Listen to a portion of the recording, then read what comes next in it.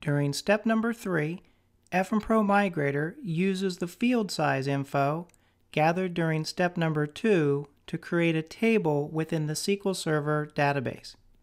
To complete this task, you should already have a local SQL Server database server installed. You need to have created a SQL Server database where your tables will be created. A SQL Server ODBC DSN should have been created.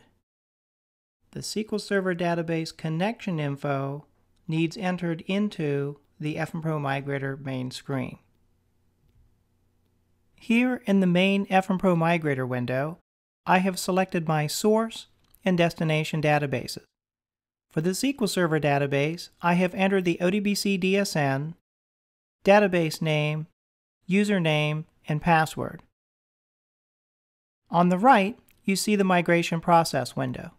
Having completed my prerequisites, I click on the step number 3 Create Table button, and the table is created. If you want to see the SQL code used to create the table, click the Table Creation Details button. You can modify the SQL code, drop and recreate the table, and execute the code again from this window. Notice that the table has been created in the DBO schema because we log in with the SA account.